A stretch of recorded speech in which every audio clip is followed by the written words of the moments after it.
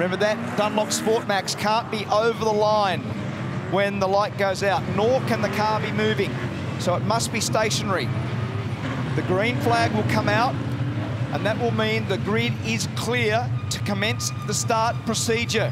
Everyone pulling up now into their bay. Last time out, Anton De Pasquale bogged it down from the pole position. These two on the front row had a great battle last night, and Will Brown tried to sneak it up the inside of turn 3.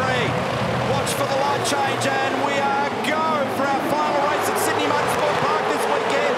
And a great start by Anton De Pasquale. They change out of first to second at 110 k's, and then they rush into the left-hander. They're now already in fourth gear, and they slide through that first corner. Anton covers, Will in second, the two Red Bulls side by side at turn 2. Will Davison is next in the queue. They got a very different start because Will got a better jump than Anton, but the second part of the start was superb by Anton, and he was able to get down the inside. Jamie Whincup was able to maintain his spot on Van Gisbergen. Here comes Percat. Big move down the inside at turn 4 on Kostecki, but he's on the wrong side now for turn 5. And that's awkward because if you hung out too far and too wide for too long, then you can't get back for the next one. Scotty Percat gets back down the inside to force the issue. He's going to drag Mostert with him if he can. Kostecki's on the outside. There's no room on the outside of the racetrack, and he tries to stay in there, but it's dirty on that side of the road. And he just gets away with it, Brodie Kostecki, on a cold tyre and a dirty track. That could end poorly. And trouble here for Hazelwood. He climbs over the top of Tim Slade, and there's a bottleneck at the hairpin in the right-hander at turn 8, and they're all locking horns. It's a complete cluster of supercars, my goodness. It's a metallic feast coming out of there. There were cars all interlocked. They were 5 abreast coming out of turn 8, running into each other, still running into each other. Hazelwood just got hit again then.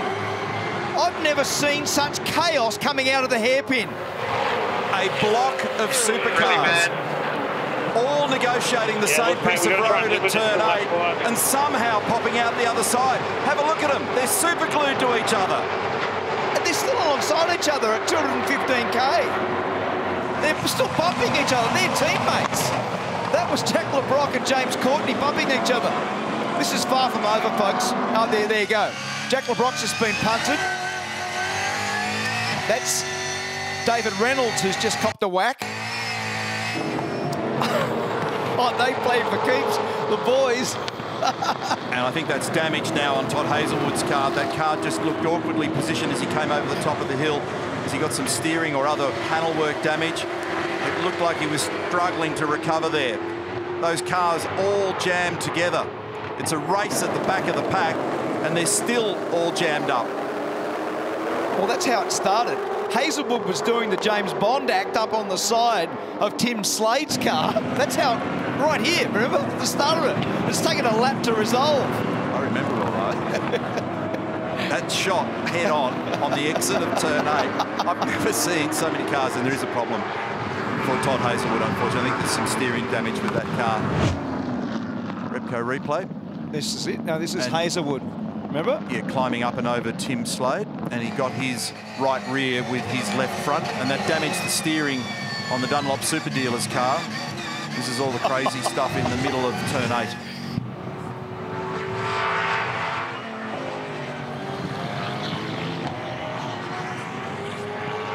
"25 laps are remaining.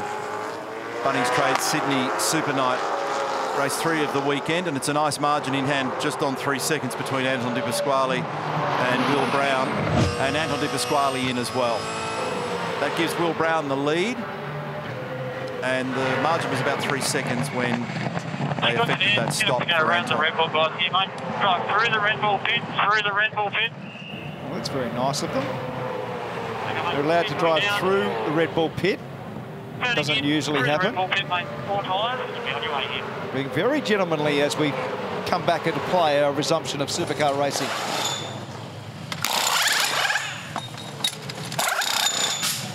Nice job. What's this look like for Shane? We've got a bunch of cars in here now, fair batch. We've got Van Gisbergen, Heimgartner, Fullwood, Jones and Pye. Did you see how many went on there? I think 2 and 2 is my understanding. I'm just looking for the number.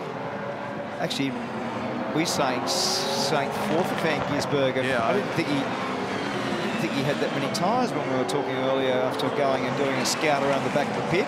6 laps difference between the tyres of the 2 cars we just saw with Mostert and Slade. This lane's going to be clear. Waiting on one tyre. So we've got Jamie all over the back now of Shane. So this is reversed to what we saw at the beginning of the race when Shane was doing the hustling from behind.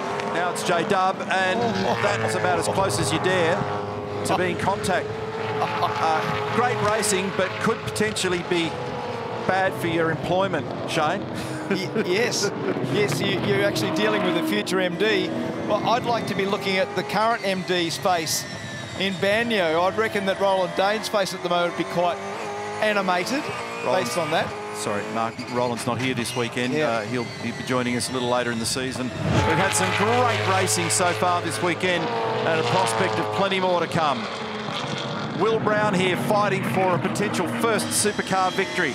Anton De Pasquale trying to capitalise and claw back after a disastrous previous race from what was an incredibly strong weekend and a great showing. And after 3 months away, he's come back almost with new vigour. Last lap. Anton acknowledges the final lap from his engineer Ludo Lacroix. They run into turn 1 off the Repco cable cam. Shows you the radius of that corner. This time Anton doesn't get it into such an aggressive slide. It's just a little over 3/4 of a second between the two of them. Look at the hands of the leader. Just sets the car into one position, doesn't disturb it, doesn't rock the platform, doesn't disturb the tyre. He's just stroking it around this final lap now. I thought he did an amazing job in that previous race with some very old tyres when he came in on lap 8 and had to get it through to lap 32, only changing 2 of them. So he's shown great touch in that regard, and he's showing it again now. I thought he was gone 3 or 4 laps ago, the rate in which Will was catching him, but he's managed to survive. Whether Will used too much of the tyre on the way or whether Anton had a little in reserve, not 100% sure. We'll find out more after the race. But he's got a cushion now. He glides and slides off turn 7. Look at those hands. He sits it beautifully in position. He was just mucking around then. Yeah. He's having a bit of a slide at that point. He's just having a tease. Yeah. Flicks the eyes into the mirror, checks the gap, knows he's comfortable. There's no need to cover when he gets to the final couple of corners. And he lines it up through the final corner for the final time this weekend.